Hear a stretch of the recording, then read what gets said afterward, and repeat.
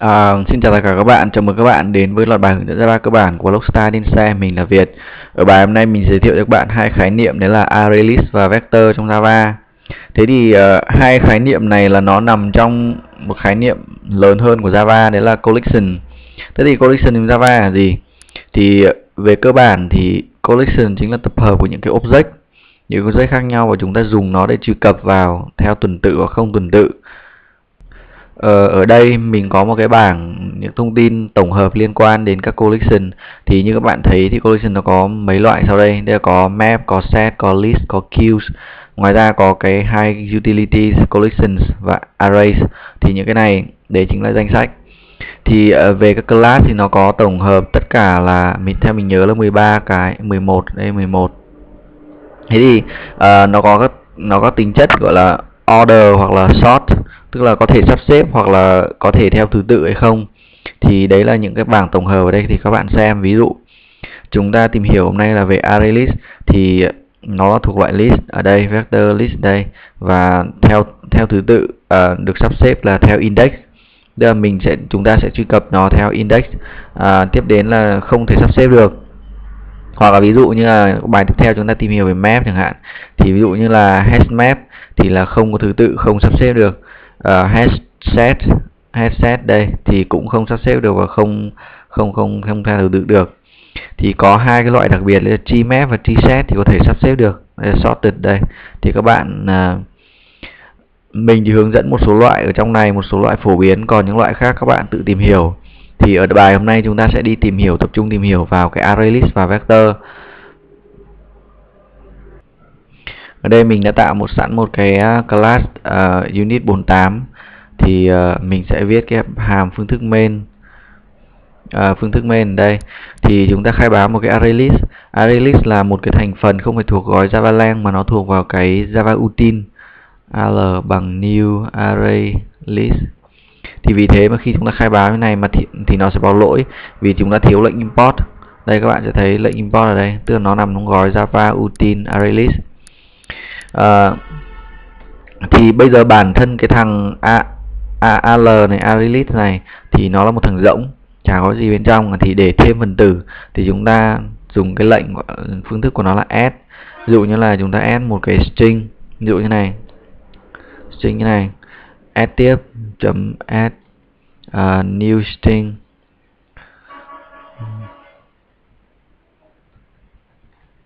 Hôm trước mình quên giới thiệu cho các bạn về cái cách tạo ra một string mới.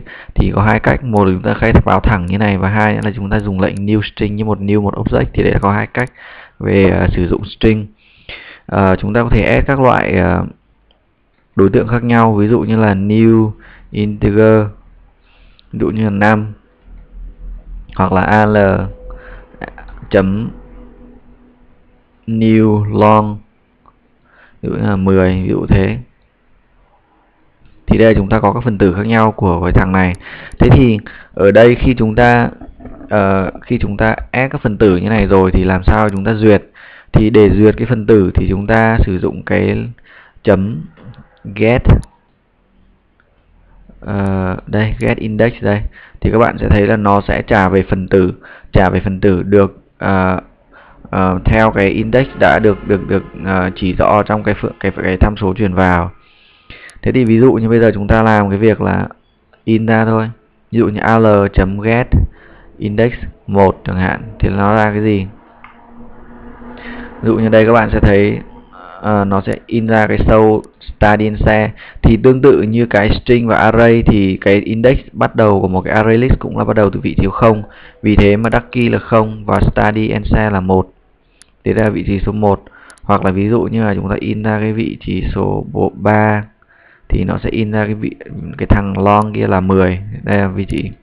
Thì cái cách chúng ta sử dụng cái ArrayList là như thế này. Ngoài ra thì chúng ta có một số cái phương thức, ví dụ như là al.remove. Thì cái này tương tự với lại như này. Thì lúc này mà chúng ta truy cập vào cái thằng này thì nó sẽ sinh ra lỗi, đúng không? Bởi vì chúng ta đã remove nó đi rồi. Thì đây các bạn sẽ thấy là index out of bound exception. Thì đấy là một cái lỗi thường gặp, và lỗi này là lỗi runtime. Thì các bạn chú ý, thì khi chúng ta đã remove thì phải cẩn thận những cái này. hoặc là ví dụ như này get lúc này chúng ta get 2 chẳng hạn, thì nó sẽ trả về giá trị đúng là trả về giá trị của integer là 5. Đây thì các bạn sẽ thấy đấy là cái lệnh remove. Tiếp đến al chấm, có một cái lệnh mà các bạn sẽ có thể hay sử dụng, đấy là to array, tức là mình chuyển đổi về nó là một mảng array, một mảng array của object.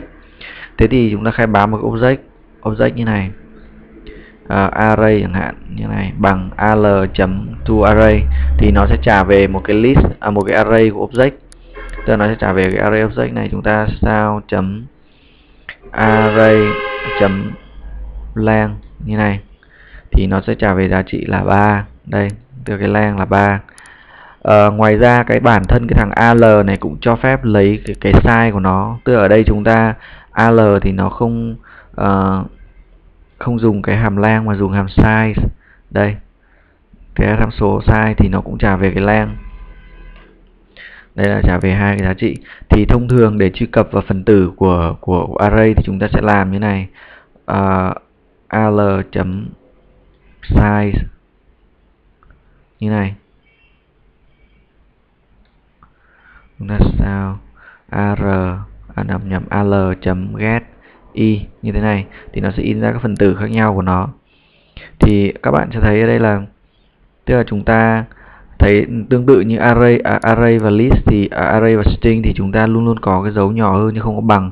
Nếu bằng thì nó sẽ sinh ra cái ngoại lệ như lúc nãy chúng ta vừa thấy. Thì lúc này chúng ta chạy thì nó sẽ duyệt hết các phần tử một lần nữa, đặc key, studyandshare và 5. Thì đây là cái khi chúng ta duyệt phần tử, thì đây là cách chúng ta làm. Ngoài ra nó có một phần tử, nó có một cái lệnh nữa là iterator, thì cái này cũng rất hay sử dụng. Thì ở cái phần iterator thì mình hướng dẫn thêm cho các bạn ở phần này. Như thế là mình đã hướng dẫn xong cho các bạn về ArrayList. Thì bây giờ mình sẽ bước sang làm một vector. Vector thì tương tự như thế, vector bằng new vector như này. Thì cái bản thân thằng vector nó cũng nằm trong thằng util. Thì bây giờ chúng ta lại import thì nó sẽ sinh ra, đây là hai cái import ở đây, thì các bạn sẽ thấy đúng không? Xong rồi thì lúc này chúng ta sẽ làm vector chấm, thì nó hầu như ArrayList và vector thì nó có lệnh giống hệt nhau. Thì tương tự như các thao tác như với vector với ArrayList thì hoàn toàn giống.